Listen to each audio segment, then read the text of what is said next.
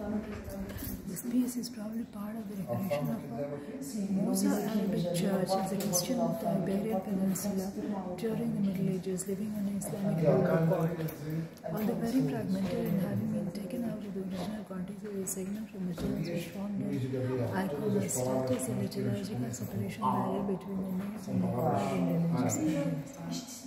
Limited by two lateral steps with geometric decoration, the center of the piece is organized in large overlapping fields within which vegetalist and geometric motifs were carved on the upper pillars, in which only the tail and two crowns remain. The model is similar to other Byzantine artistic creations of the time. The similarity suggests that Byzantine work of art would have come to Mozarabic Lisbon in the 10th century.